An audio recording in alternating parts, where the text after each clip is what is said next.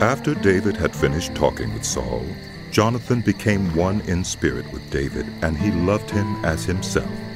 From that day, Saul kept David with him and did not let him return home to his family. And Jonathan made a covenant with David because he loved him as himself. Jonathan took off the robe he was wearing and gave it to David, along with his tunic and even his sword, his bow, and his belt. Whatever mission Saul sent him on, David was so successful that Saul gave him a high rank in the army.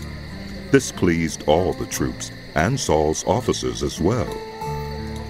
When the men were returning home after David had killed the Philistine, the women came out from all the towns of Israel to meet King Saul with singing and dancing, with joyful songs and with timbrels and lyres. As they danced, they sang, Saul has slain his thousands, and David his tens of thousands. Saul was very angry. This refrain displeased him greatly. They have credited David with tens of thousands, he thought, but me with only thousands. What more can he get but the kingdom? And from that time on, Saul kept a close eye on David. The next day, an evil spirit from God came forcefully on Saul. He was prophesying in his house while David was playing the lyre, as he usually did. Saul had a spear in his hand, and he hurled it, saying to himself, I'll pin David to the wall. But David eluded him twice. Saul was afraid of David because the Lord was with David, but had departed from Saul. So he sent David away from him and gave him command over 1,000 men, and David led the troops in their campaigns. In everything he did, he had great success because the Lord was with him. When Saul saw how successful he was afraid of him. But all Israel and Judah loved David because he led them in their campaigns. Saul said to David, Here is my older daughter Merab. I will give her to you in marriage. Only serve me bravely and fight the battles of the Lord. For Saul said to himself, I will not raise a hand against him. Let the Philistines do that.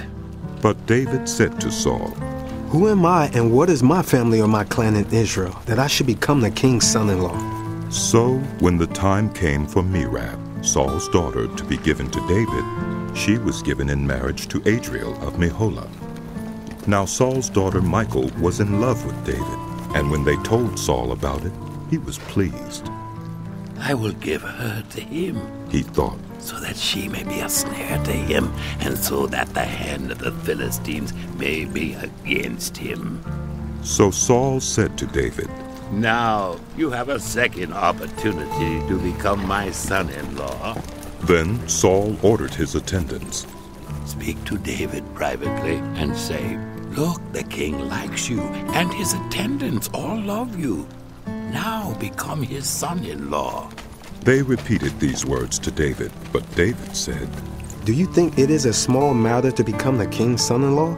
I'm only a poor man and little known. When Saul's servants told him what David had said, Saul replied, Say to David, the king wants no other price for the bride than 100 Philistine foreskins to take revenge on his enemies. Saul's plan was to have David fall by the hands of the Philistines.